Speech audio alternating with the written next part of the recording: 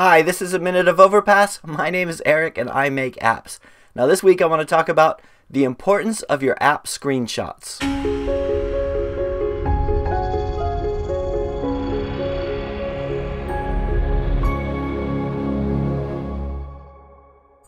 Okay, so this week I want to talk about screenshots. Now the app screenshot on the App Store or on Google Play are probably one of the most overlooked piece of marketing that you can have.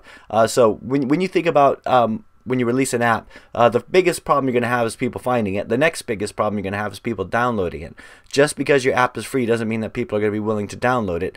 They need to be enticed even further. So you need to, one of the things you could do is use your screenshots a little bit better. Now the terms and conditions say screenshots should just look like the app does. However, there's a lot you could do. It's kind of a fuzzy area in terms of what you're allowed, but in order to add more copy and make it more readable. So like if I show you here with EarSpy, our first app, basically it was an Indian company that had helped me set this up, so they didn't really know what to do, and they just sort of set it up with, if you look at my screenshots here, we have three. We have EarSpy when it's off, EarSpy when it's on, and EarSpy with a save as dialog, which is, you know, not very enticing. And you see lots of apps on Google Play like this, maybe one or two screenshots.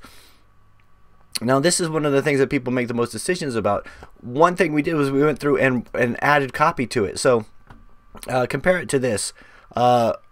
Basically taking that screenshot, it still has to be the same size as a screenshot, and moving it out into something where you can see the app. See, that's for, if I, you know, no more secrets, use the equalizer, warning, you know, no more secrets, EarSpy, you know, and just being able to put copy in it. Another option, like with Chinese heroes, is to have the entire screenshot, but to be able to put like a little caption at the bottom, and just being able to put what a screenshot should do is bring people into your app, get them to download it, and then from there you hopefully get them to review it, and get them to you know, purchase things, click on ads, whatever you're after. So that's it for my Minute of Overpass this week. I apologize for my voice. I'm coming over a big cold.